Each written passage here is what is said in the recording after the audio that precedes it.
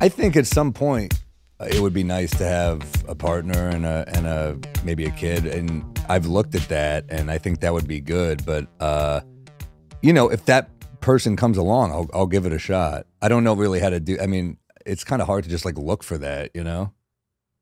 It's funny because that's what I feel like people who want to get married and want to have kids are doing. But I don't want to just get married for the sake of getting married. If I get married, I want to meet the right person. I don't want to just like do it to do it. You're overthinking it. Am I? You just got to, apparently, you just got to do it to do it. These people have to be a means to your ends. I fucking hate married people who try to set me up too. It really bothers me.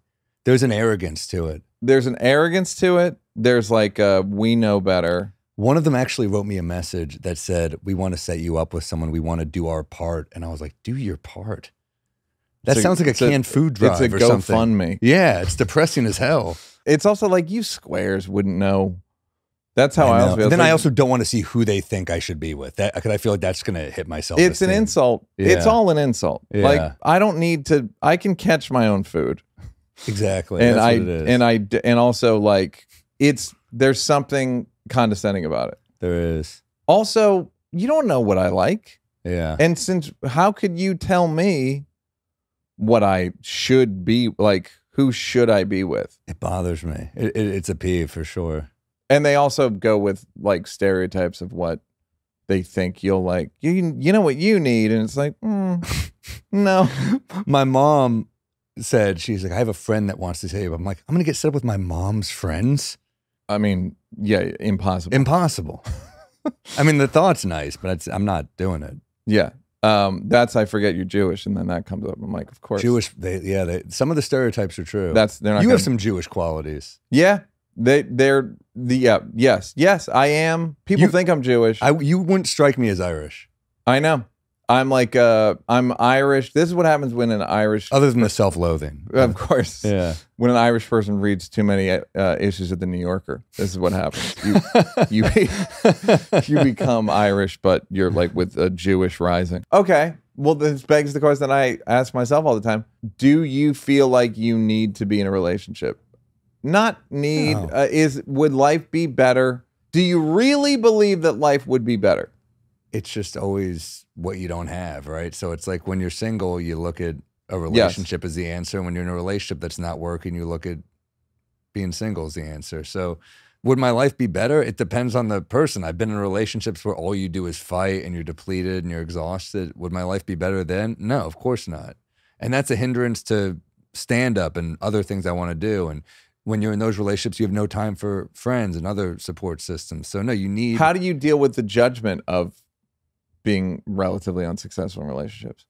Obviously, it's harder for women as they get older, but there is a certain type of judgment for a guy when you get to a certain age.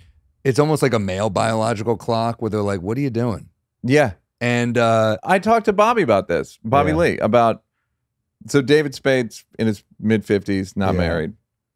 And like, is that a cautionary tale or a best case scenario? You know what I mean? Tough. I mean, he and looks I don't like know. He's having fun. That's what I mean. Like he's a fucking hilarious, great dude. Yeah. Mm-hmm. The more your friends get married, they're a little bit more unavailable. Right? They start families. They have once they have kids, it's over. It's tough. So then the people you ask for relationship advice are worse and worse. So the people that I'm asking now, I'm like, this guy's a fucking idiot and he's alone. And some of them are alone by choice, and others I'm like, this dude doesn't know shit. Yes. You don't want to be getting your relationship advice from the same friend who shows up at your casino gigs just at the table, you know? Mm-hmm. So that's a problem at a certain point where you're like, this dude is not who I want to be. But I don't think he's a cautionary tale. I think he seems to be living life. Again, that's not himself. I just mean like the proverbial him. A person who's not married in their 50s and his kids, so like he's scratched that box. Right, he does have a kid. Check. So, and I'm sorry I keep mentioning him. It's like the third time he's come up. But I'm of the mind that I'm like, I just don't, sometimes I think my life would be improved, but I'm trying to make my life as good as I can. Yeah.